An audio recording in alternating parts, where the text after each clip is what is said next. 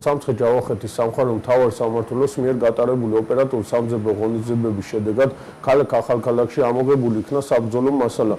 კერძოდ 11 ცალი ხელყუმბარა, 2497 ცალი ავტომატური ცეცხლსროლი იარაღის ვაზნა და 2 ცალი საკვალე კოჭა.